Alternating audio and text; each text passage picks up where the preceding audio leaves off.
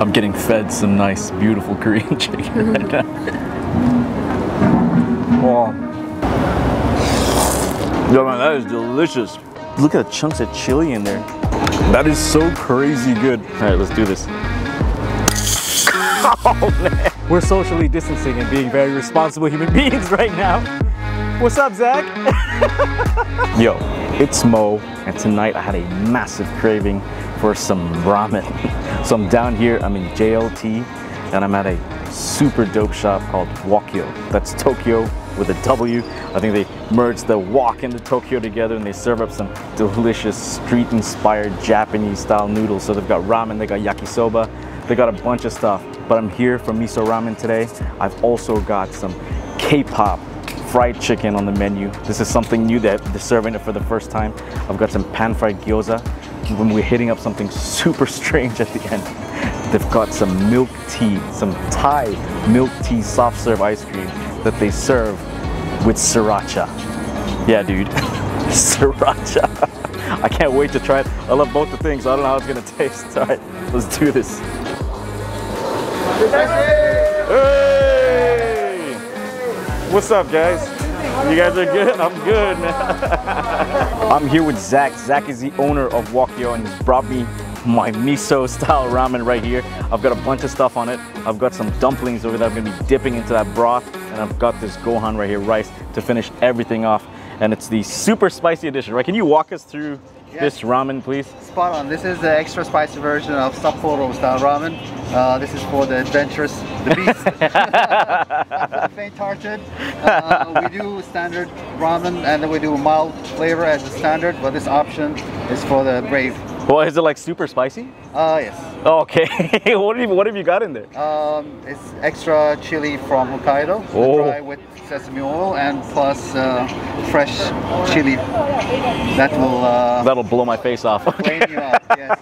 Yeah. All right, let's do it, man. Thank you very much, Zach. Thanks a lot, man. Thank you. Thank you. Look at the chunks of chili in there. All right, as they say in Japan, itadakimasu. So I'm not entirely sure how spicy this ramen is. This is the first time he served it, and it's got some serious looking peppers inside.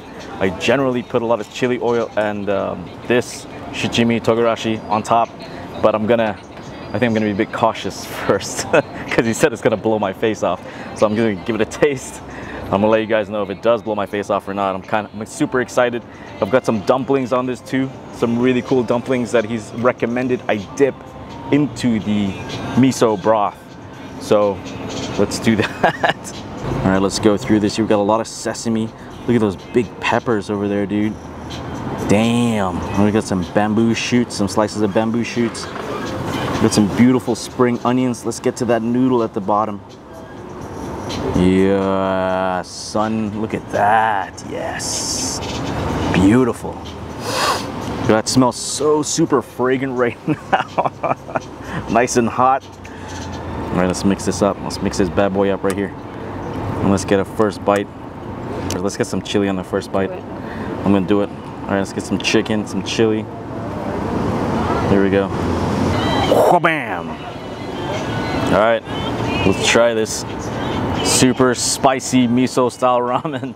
Let's go.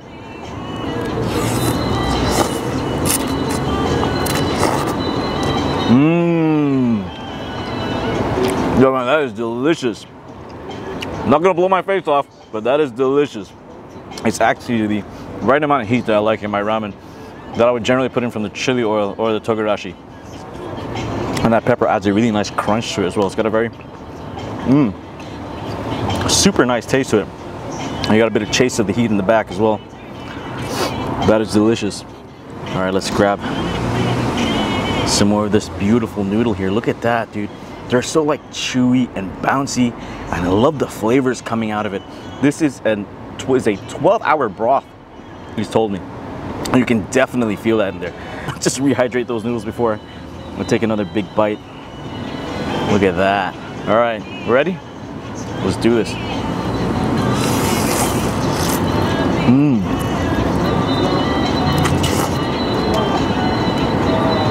Mmm.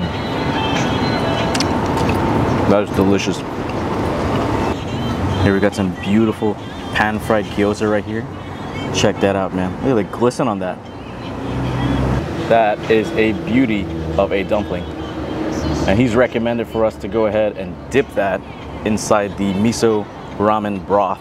So I'm gonna go ahead for that and get some nice, ooh, look at that. You know what? I'm gonna actually put that on the spoon and I'm gonna slurp it up with that broth right there. Oh, well, you know what? I'm gonna put some chili on that too. Those chili peppers are actually really nice. Let's rehydrate this dumpling again.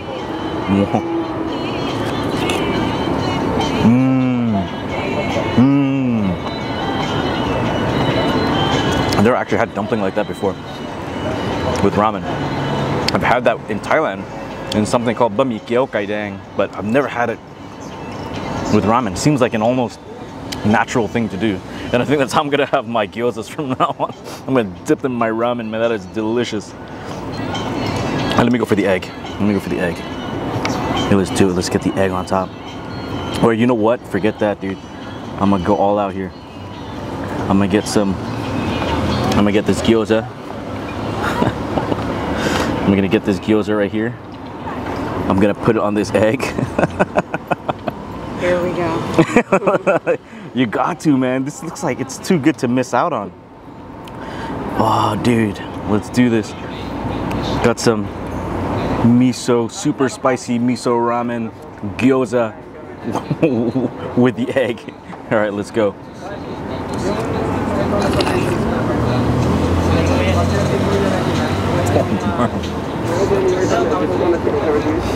That is insane. That is so crazy good. Because like the wrapper of the dumpling is super chewy. Not super chewy, but it's nice al dente. And you got that burst from inside the gyoza as well as the burst from that egg, that boiled egg. And then you got the spiciness chasing after it, man, from that miso ramen broth. That is an amazing spoon, and I tell you guys, you must all try that spoon at least once in your life. Holy crap, that was awesome. One thing I really do suck at, I suck and I can't understand how people slurp the noodles so fast. My friend Masato, he just comes to my house sometimes to eat noodles with me, and the dude just like races all those noodles into his mouth, and I can't understand why and how he does that. He does it even with papaya salad. He does it with anything that is in a strip shape.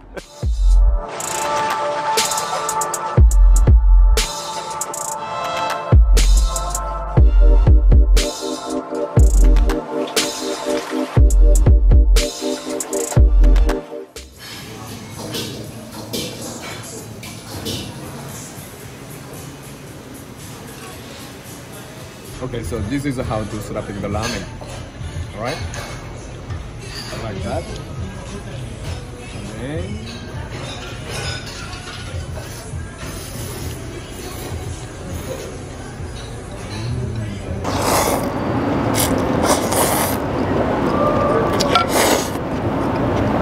I need some practice. That sucks.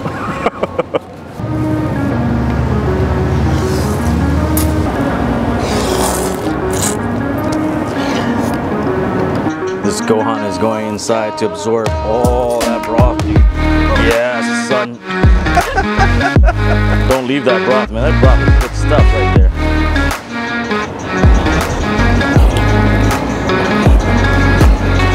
I knew I saved that egg for a reason.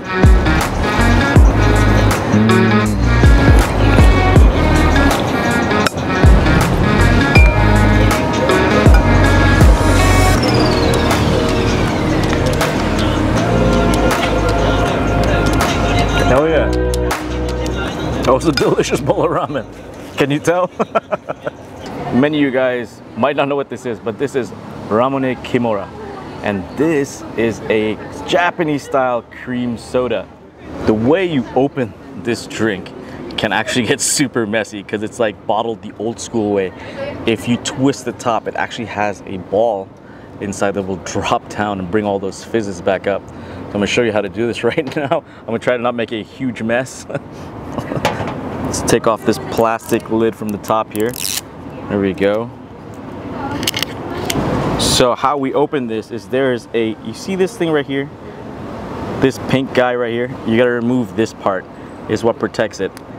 And that's where you're gonna use, that's your little tool to use it to push that ball inside That's how you basically open this. Everything is sealed inside, all the gases there, everything's gonna come fizzing right up. I'm gonna use a bit of tissue, that's why I've got it in my hand, because this is gonna get a little bit messy. I'm gonna push it on the top here. All right, you ready for some Ramune Kimura? All right, let's do this. Oh man, that is ridiculous. Yeah, kampai. There we go, Ramune Kimura. You see that little ball there?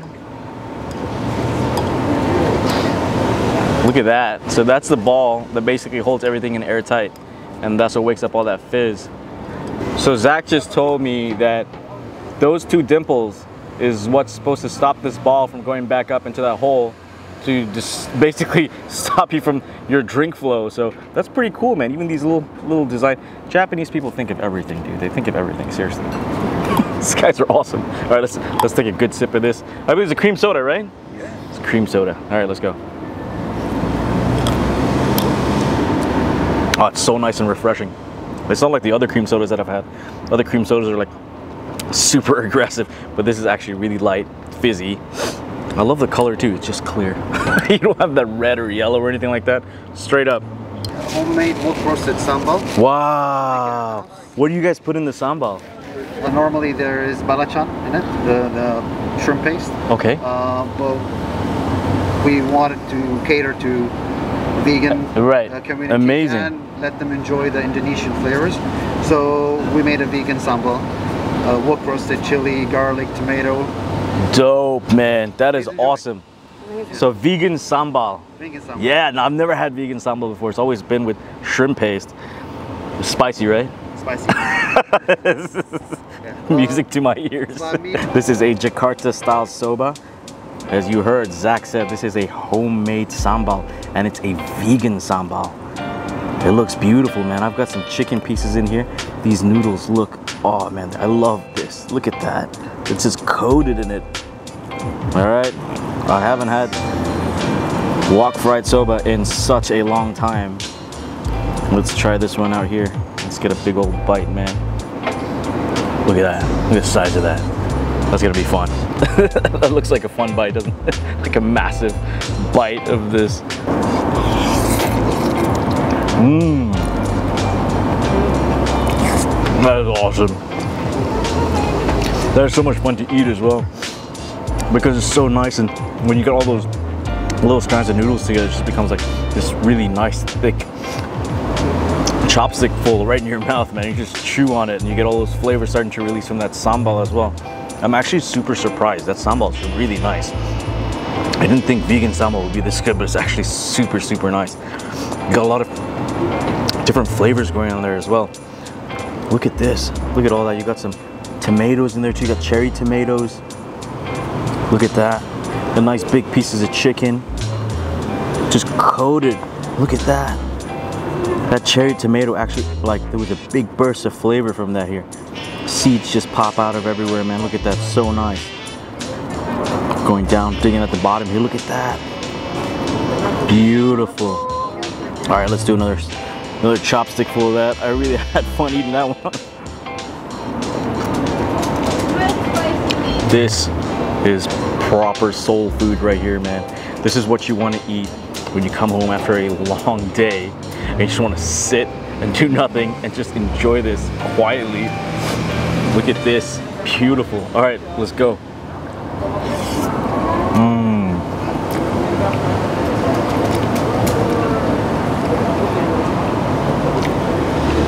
I'm super happy I tried that. That is really delicious. What's that? No, Nina, you gotta get a bigger one than that. What do you do? Okay. How's that? That is ridiculous. Wait, what are you doing? I'm trying. I destroyed the cherry tomato. It's okay, it's okay, it's still intact. All right, are you good?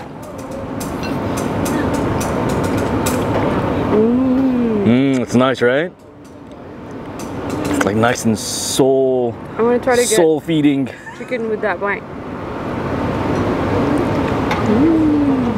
That's delicious, huh? It's crazy. It's sambal, but for some reason it just tastes very fresh. Yeah. Like, I think the tomato gives it that fresh Absolutely, I love that sambal actually in there. Okay, It's really chicken. nice, and it makes the noodles so nice and dense too. I love that. Yeah.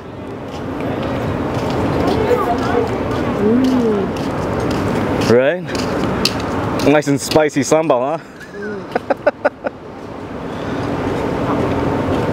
Honestly, that cherry tomato makes that bite worth it. Right? Just that big pop, huh? It's delicious. All right, we've got some K-pop soft fried chicken here. Look at that, dude. Look at the sauce on that.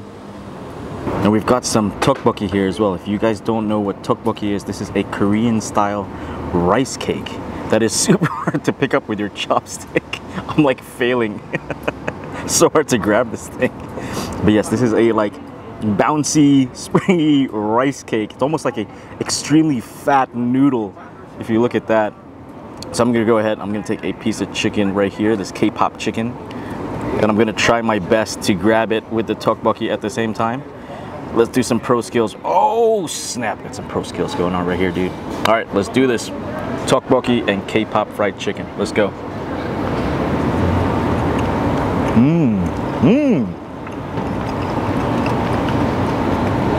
That batter is really, really nice. Chicken is nice and crunchy and crispy. Got that mochi-like texture from that tteokbokki. My only problem before, when I used to have K-pop fried, any Korean fried chicken, was that it was way too sweet. But this one is not that sweet at all, and I'm actually really enjoying this one. Got a super nice crunch to it. You got that sesame seed over there, gives it some really nice flavor, man. And that batter is just perfectly seasoned batter there. All right, let's go. I'm gonna take another bite. I'm gonna chase it down with another tteokbokki as well. Yeah, crunch. This tteokbokki is so hard to pick up. It's so small, but it's so hard to pick up. Oh yeah. It just absorbs all that sauce that's inside. It's like a slightly sweet, slightly savory, tomatoey style sauce that's inside. You got a bit of spiciness to it as well. Super delicious. One of Nina's favorite things is tteokbokki. So she's gonna go ahead and try some of that right now. She's lathering it up, dude. I'm going for the rice cake before the chicken. Really? Yeah. All right, let's go. Oh, Yeah. that sauce. The sauce is good, huh? Got a bit of sweetness to it, bit of a sourness and savory, and it's really nice. Crunchy like peanuts. Yeah, it's a bit nutty too, isn't it? And get some chicken peanuts. now. I'm trying to find like a small piece. Just get the big piece. Okay. Nice, that's a nice big piece. Oh, that's spicy. Yeah, it's good. All right, we're with Chino. Chino's gonna walk us through these K-pop fried chicken right here. So what's in the sauce, Chino? Yeah, actually what's in the sauce, that's basically our Seoul Korean chili sauce. And of course you had crispy fried boneless fried chicken with the tteokbokki on top and peanut. Yeah. That's what you have tasted, and I know you loved it. Yeah, it was dope, man. It's Thank super you nice and so much. spicy. Thank you. I'm getting fed some nice, beautiful Korean chicken right now. Oh.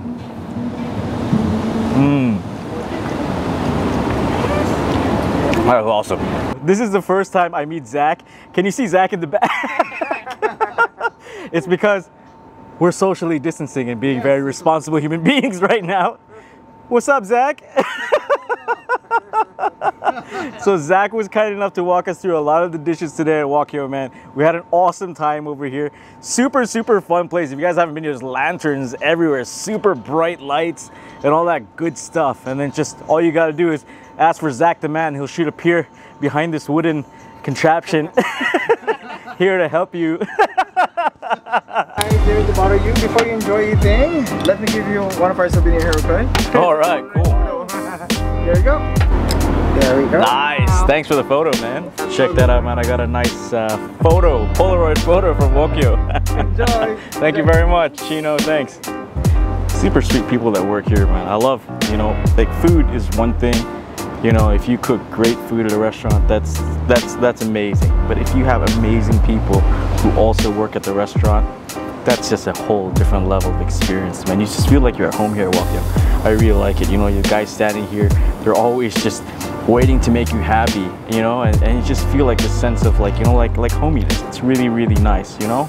And to get Polaroid photos like this and being able to clown around and have fun with Zach and Chino out over here, Wokyo, man, it's a really special experience, and it's something that I love. Look at that, that's so cool. Is that upside down? Yay, sweet, man. That's awesome. Thanks a lot, guys, that's very sweet. All right, we got 2 soft serves to end tonight with. One is a matcha green tea soft serve, and the other one is what I've been looking forward to the whole night, which is a Thai milk tea soft serve with Sriracha on top. This is going to be the Thai milk tea flavor ice cream. Holy moly. Yes, really nice. You're going to love it. And that's a chocolate cone? Yeah, that's a chocolate cone. Nice. Okay, so I don't trust myself to put the Sriracha on it. So when am I gonna do it? Have it as is first. Oh, so you want me to try it? And then you want me to destroy it with the Sriracha? If you want. Yeah, I'm definitely gonna do that. All right, so this is Thai milk tea. I'm Thai and I love Thai milk tea, so let's give this a taste before we destroy it with Sriracha. Mmm. That's super nice, dude. That's milk flavor soft serve with Thai milk tea. So you've got that nice roasted flavor from that Thai iced tea as well that's in there, man. That is super nice. That is so refreshing as well. You gotta try this. How nice is that? It's really nice. Right? I can taste the iced tea. The Thai iced tea. Yeah, Thai. Yeah. And is this like sesame cone? That's a chocolate cone. Oh, It gives a good contrast. you should not have said that. All right, are we ready to make this a Sriracha cone now? I think so. All right, let's do it. Melting. So this is going on top of that. Who thought of this idea? Zach? Zach, you're a psychopath. I love it too, but I'm not sure about this one. Okay, let's make it look fun though. That's good enough? Even Zach's telling me to stop. Stop. All right, let's give this a taste. Sriracha, Thai tea, milk ice cream, soft serve. So many things in the sentence. All right, let's go.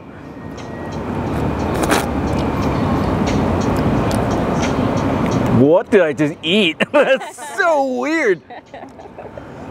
Holy crap, man, what was that? I can't say I don't like it. It's like so strange and so foreign to me.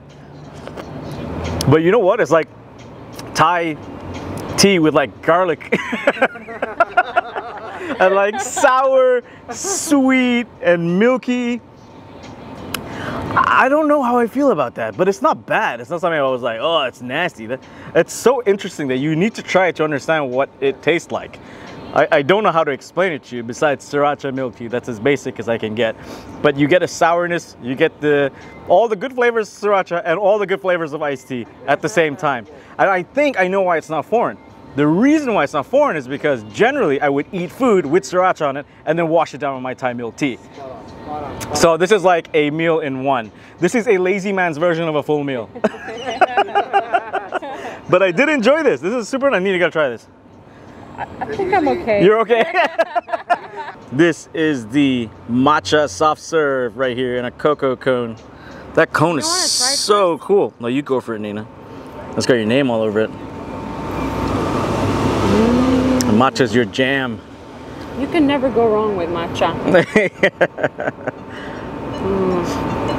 That's crazy.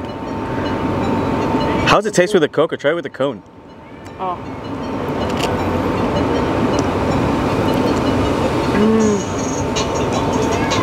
Is it good? It's really nice. You want to try?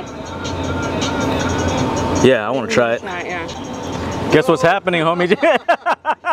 Yeah, let's do this. Come on, come on, come on, bring it. Yo.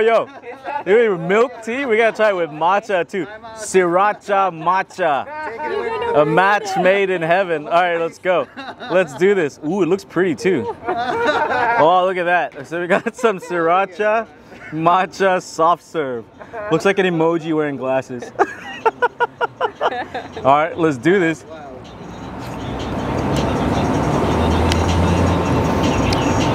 That is absolutely disgusting. How? How? How does it taste good with this one? It tastes bad with this one. That is gross. Don't do that. That is really nasty. Back to thanks, man. Thank you. It is absolutely boiling outside. 32 degrees at night, 50% humidity, and my ice cream is melting faster than I can possibly eat it. So this is going to be my final bite. But before I go, I just wanted to give a huge shout out to Zach, to Chino, the whole team at Wokyo, cooking up some of the best soul food that I've had in a really long time, dude. That ramen was incredible. That Jakarta Soba was amazing. Oh, the Gyoza, the Korean fried chicken, everything was a home run tonight, man. And the icing on the cake was that Thai milk tea soft serve with Sriracha. I don't even know what the hell that was and where that came from, but you guys definitely need to try it out. All right, it's Mo. This is the Sauce Beast, and I'll catch you guys on the next one. Peace. Let me drink this puddle real quick. Thing's melting like mad.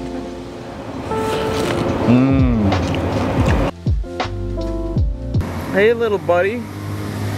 You want some ramen? Coming for some ramen? Cutie.